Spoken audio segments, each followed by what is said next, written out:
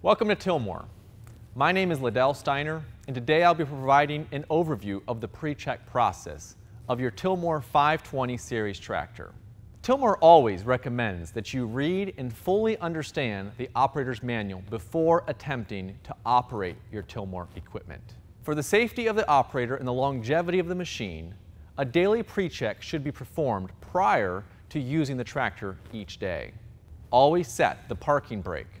Shut off the tractor's engine, remove the ignition key, and ensure all moving parts have come to a complete stop before inspecting components or attempting any repair or adjustment. Park the tractor on a level surface with the engine off and all fluids cold.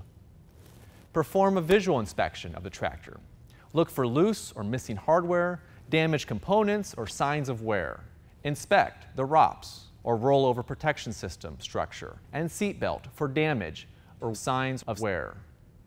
Ensure the parking brake tension is properly adjusted.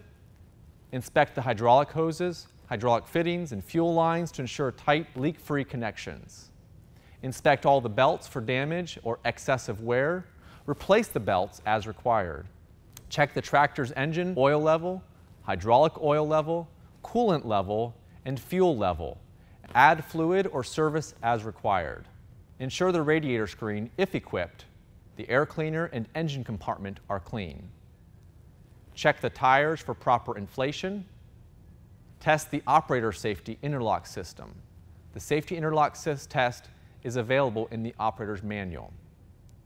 All of these daily checks can be found on a decal conveniently located on the seat riser of your tractor, or outlined in detail in your operator's manual.